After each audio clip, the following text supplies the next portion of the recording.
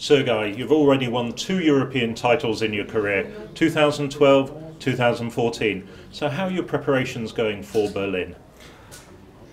This year is a little bit different as what comes to my preparations. So my coach goes on experimenting.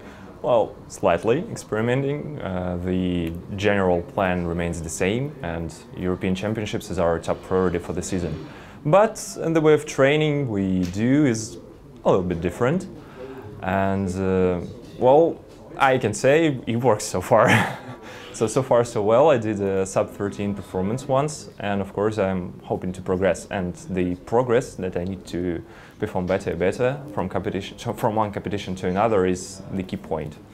Well, you've talked a lot about the experimentation over the course of the last few months. Can you elaborate a little bit on it and how it's impacting on your competitions? Because you've already gone under 13 seconds. Well,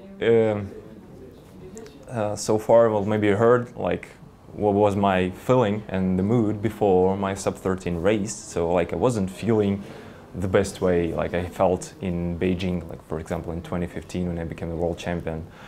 And so far I can only say that the training itself and the preparation is much more important than actually than what you do during the competition. So if you train well and if you're well prepared and if you're healthy enough, so there shouldn't be anything to stop you from bringing the good performance.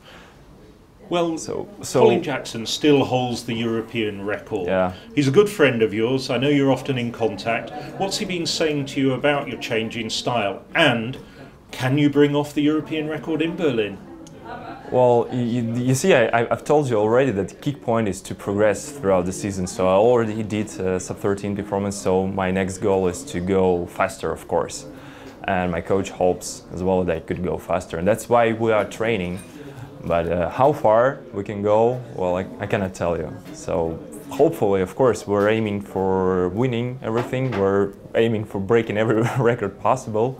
But so far I cannot give you any promises and cannot predict anything, because everything could happen.